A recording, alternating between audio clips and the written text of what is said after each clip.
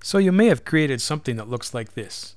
For each item, we add a class called visible or invisible, depending on which button was selected in the menu. And so you'd think, wow, we're done. It might work. Well, let's see what happens. If we do a refresh and select an item, secret locations, and then we go back and select something else, and then they are gone. We can't see them anymore. And so what happens is we have two different classes that are conflicting. So I want to see what's going on behind the scenes. I'm going to right-click on the page and choose Inspect. So this works well in Chrome, for instance. In the menu down here at the bottom of the screen, I can see a collection of items that are on the page. And so I'm going to open up the div called Locations. And you can see that every one of those divs that's on the map has a bunch of classes associated. So we added place, recreation, and it has visible and invisible as two classes. And so they're conflicting in CSS. We've got two instructions to do opposite things. So we need to remove one of these if we want to make this work right. So let's close our console there. And let's go and add a little bit more code.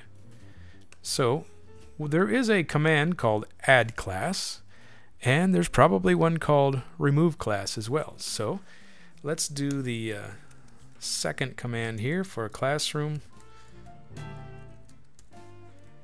And we want to remove class, and we want to remove the invisible.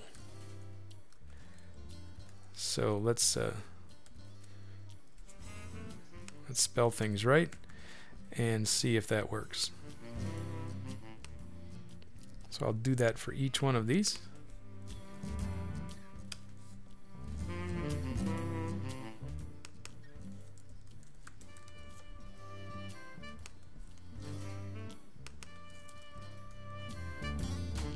So for each one now I'm removing the class of invisible. Let's save the work here, refresh the page, and see what happens. So we got recreation, we got classroom.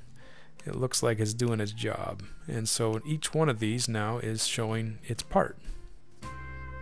Okay, so it seems to work now that we can show and hide different items on the screen. And that's your introduction to jQuery and JavaScript.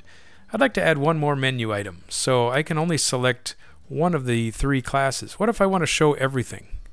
I would have to add a few more things. So let's go back into our HTML and let's go down to the bottom and let's add a new option. So let's take the option value and copy it, and instead of the word classroom I'm going to say all and tell it to show all items and save that. So now the value all is going to be another one of our choices in JavaScript. So let's go to all here and let's use a new if statement. So if the item selected equals the word all, what are we going to do? Well, we want to remove invisible from everything. So let's do this.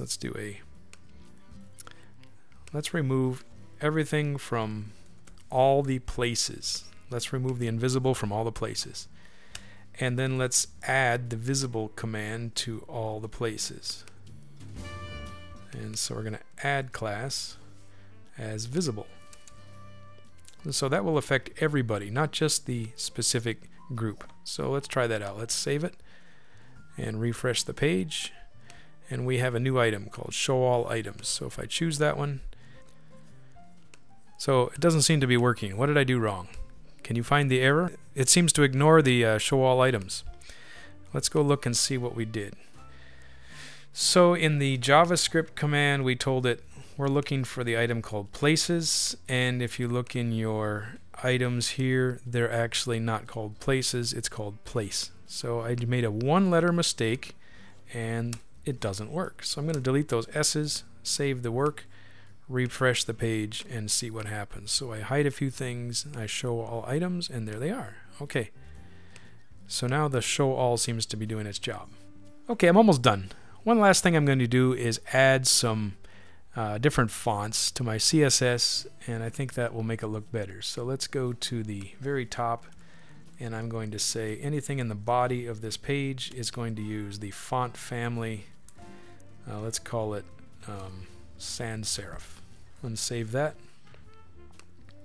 I like that look better. And it looks like we're ready to go. Well, that pretty much brings us to the end here. We've got ourselves a good example of using absolute positioning, and then we also have a good example of using some simple jQuery on our map. So there's your introduction to JavaScript, jQuery, and absolute positioning.